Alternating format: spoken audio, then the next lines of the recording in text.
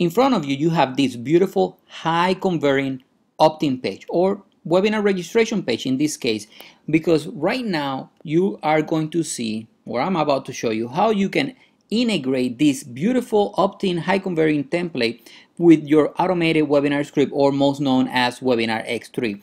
So here it is. We have this opt-in page which you can edit as much as you want. It's all text, and the headline, it can be edited. You just need to know a little bit of HTML. I'm going to walk you through, of course, the first name, last name, email, and mobile number. And of course, you can change the buttons here, which I'm going to give you a few. So right now, this is what you get inside the Webinar X3.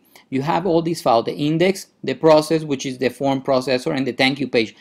This one that you're seeing right now is the index page, is the welcome. Now, by the way, if you don't know who I am, I'm Angel Anderson, the ingenious problem solver. And today, yes, I am solving your automation webinar call loop Aweber problems with a new template, high converting template. Now, the thank you page, right now I'm using it for a survey, but you can use it for anything you want: upsells, downsells, strategic marketing, and it works beautifully.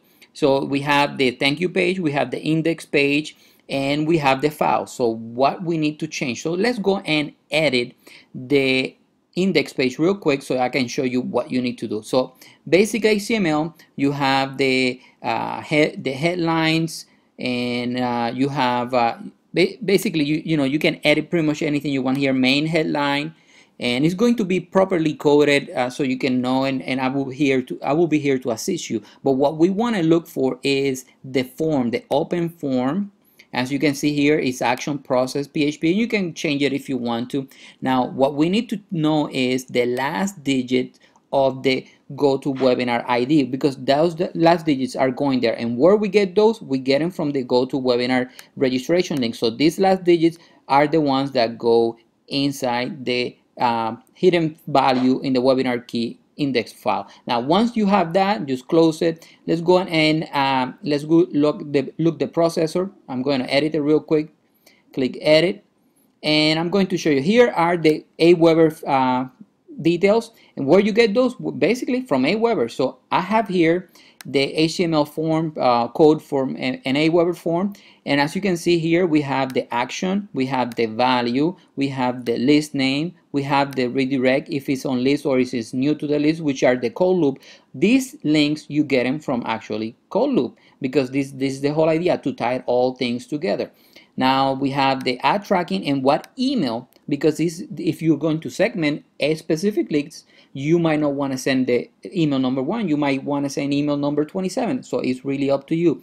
So once you have all that, you go here and you type the form ID, the list name, redirection, on list, basically copy and paste, and that's pretty much it. Once you're done, you are good to go. You save the page, you test it out, and if you have a double opt-in, keep in mind that you will not get, your user phone number will not get added to call loop until the person double opt-ins. If it's single opt-in, it will be automatically added to call loop, and that's pretty much it. You will get, once the person registered, you will get an email from GoToWebinar, and you will get a confirmation link from Aweber if you are double opt-in. And if you are smart, you can program a follow-up message between X time, so the person knows, hey, I just sent you an email, so you can send a quick text: I just sent you an email coming from GoToWebinar. Let me know. Call me at this number, and you can get very strategic. And the same thing as the thank you page, you can get as strategic as possible.